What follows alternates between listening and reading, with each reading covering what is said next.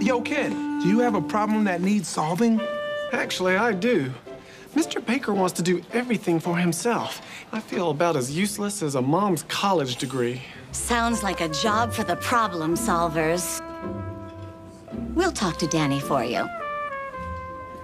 Danny, around here, we're known as the problem solvers. Always have been, always will be. And we think you could use a little guidance. Yes, please. I don't even know where the bathrooms are around here.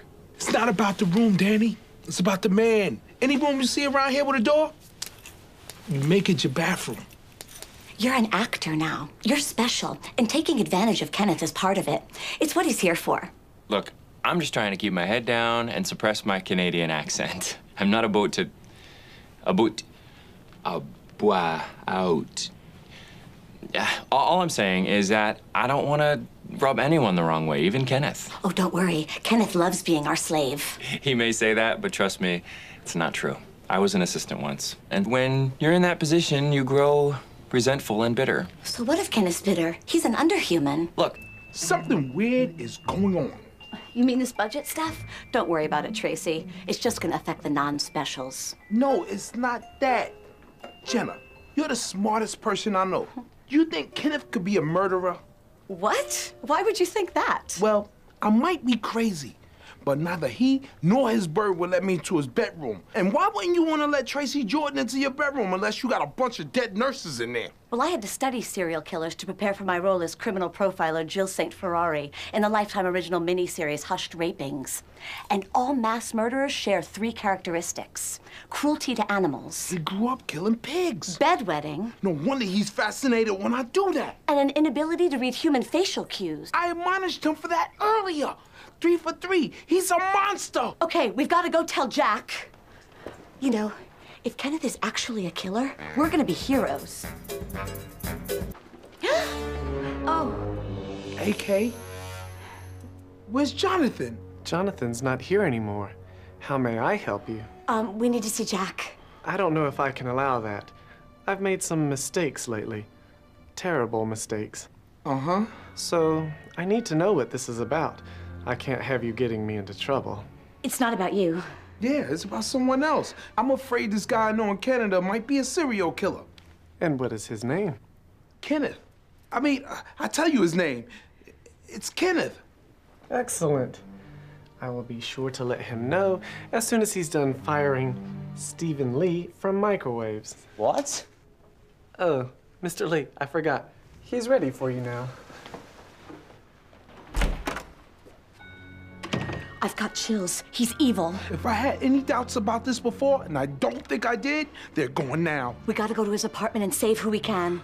We're definitely gonna be heroes. Yeah, like Julia and Denzel in The Pelican Brief. Oh my God.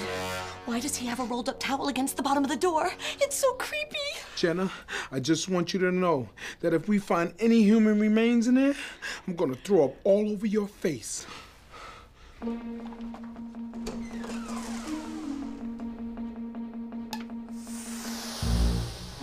Oh no! Kenneth's a murderer and a Riddler is coming! No, it's a bug bomb. Get out, it's poisonous! Look, I know that you're mad about Jack's decision to bring in another actor, and you want to punish me. Punish you? Please, Liz. I've just always wanted to shoot a student werewolf movie in Iceland where I'm filling in last minute for Victoria Beckham. We could sit down and talk about this like adults. Liz Lemon, you booger face! I'm gonna kill you with a bazooka! Ow! I bought my wife that dumb book of yours, and the more Angie reads it, the madder she gets at me. Well, maybe that's on you, Trey. No, it's off me. A book hasn't caused me this much trouble since Where's Waldo went to that barber pole factory. It's on you, Liz Lemon, and you will be punished.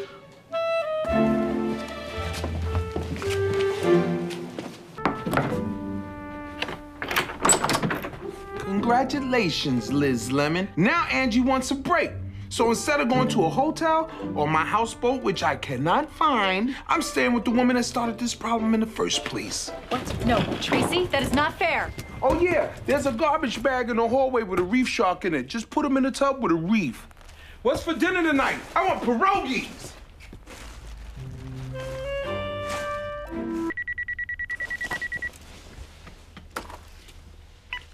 Tracy and Liz's residence. Tracy speaking. Tracy, it's Jenna. Is Liz there? It's Jenna from work.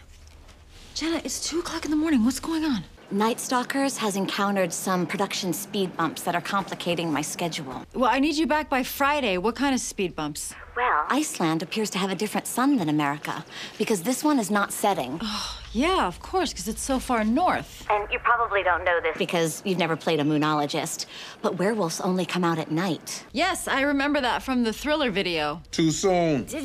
What is your plan, Jenna? Well, evidently, as it gets later in the year, the sun will start to set.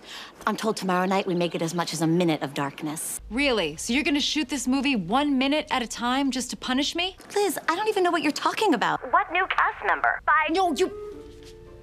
Oh. What's wrong, Roomie? Well, 2 of my coworkers are driving me insane, so I'm gonna kill them in their sleep tonight.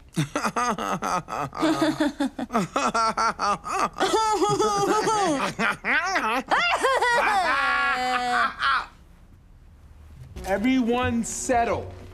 And action. It's not just about the new cast member. When you always put the show ahead of me, it makes me feel like we're growing apart. Jenna, you're my friend, no matter what. I will always look after you. That's not going to change. Oh, Liz, thank you for giving me the hotter porn lady.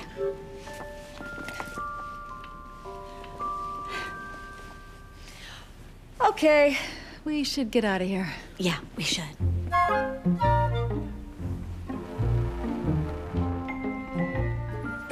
Hey, before we go on, do you want to pray together?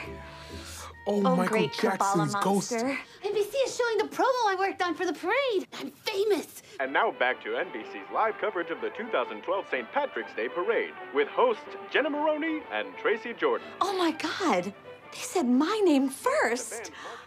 But I'm more famous than you. Oh, this is probably some Hollywood prank. Like on the set of Ocean's 12 when I put that snake in George Clooney's bed. I was not in the movie. Or maybe now that Kids is a giant hit, I'm the one America wants to see. You better not be talking about my dear friend America Ferrera. Get your stuff out of here, because I get the bigger dressing room now. I'll replace your lizard with a gay guy and a giant champagne bottle. Siri, kill Jenna. Whoa, what's going on? I get second billing to the small booby grandma. No, you guys are friends. Remember my baloney? The only baloney Tracy has is the baloney he's full of. Why would you say that? You can't take that back.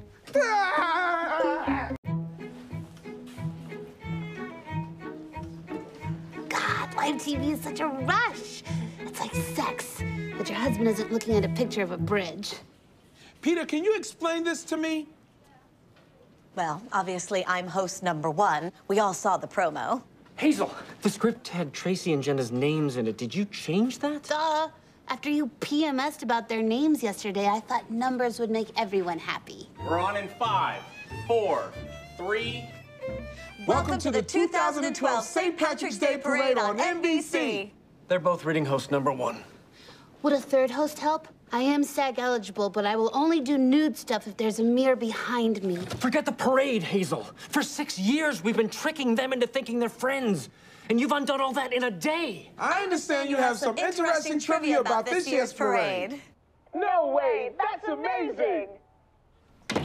J-Train, as you may know, I was in a film called Hard to Watch, and the pundits think I have a chance at an Oscar, and I just learned about air quotes. Yes, I talked about your movie with my therapist last week for 20 hours. I know this is difficult for you. I'm fine. Talking with Dr. Linda helped me realize I have just as much going on in my life. My exercise video is dropping soon. It's called Jenna Gets Hard. Well, if you're okay talking about it, I need your help. These reporters want to come do a story on me. They're from something called the Hollywood Foreign Press Association. HuffPo? That's the Golden Globes, the second most important awards in Hollywood, after the People's Choice Awards, where the fans are in charge. So what do you think I should do? You could have a special screening for them, host a luncheon, and when the time is right... Be bad at snapping. Got it. No, Tracy. You could try to bribe them. I mean, a Golden Globe is a stepping stone to an Oscar. How bad do you want it? I'm not an expert at morality, but isn't that wrong? You're asking me? I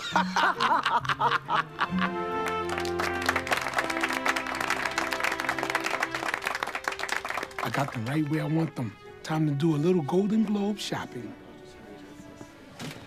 No, Tracy. That movie gave me drunk in the bathtub face. We need to talk. Sabotage? But I'm the one who does that to me. I know, Tracy.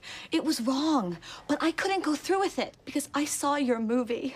And I can't believe I'm saying this, but you're great. Wait, great like good or great like the thing I dropped my asthma inhaler down the other day? The first one, Trey. You are going to win. And when you do, I'll be furious. Like waking up next to Rob Schneider furious. But I don't care. It's like you said in the movie. Sometimes you gotta do the right thing, even when the wrong thing would be a whole lot easier.